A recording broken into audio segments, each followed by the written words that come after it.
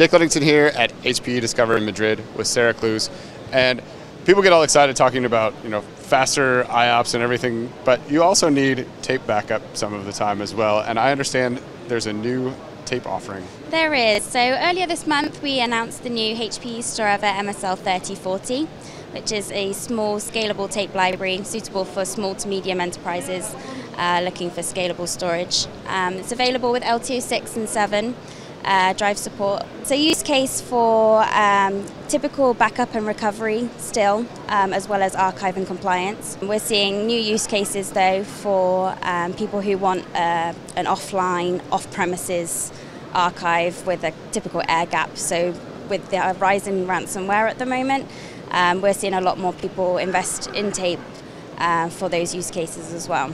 So how does that work in a scenario where you need the air gap? Like, does the backup happen in kind of like in the old days where you take the tapes and go put them in a safe somewhere? You do still do that, yeah. And we have a lot of even large enterprises with our enterprise library still doing that.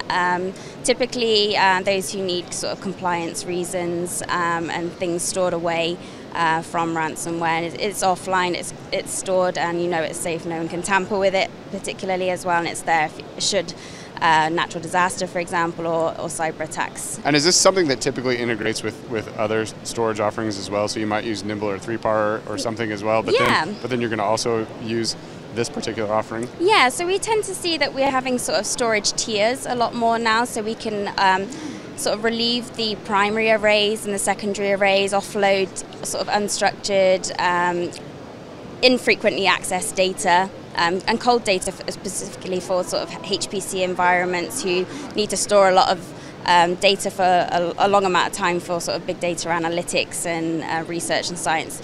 So we're seeing that happen a lot more. And so for if somebody does need to access it though, is there anything particular about this new offering that makes it easier to pull it back out of cold storage? Or not particularly. It's still used as an archive tier, so yeah, we do still use the LTO-7 and LTO-6 cartridges for this MSL tape library that's new. Very good. Thanks, Sarah. Thank you.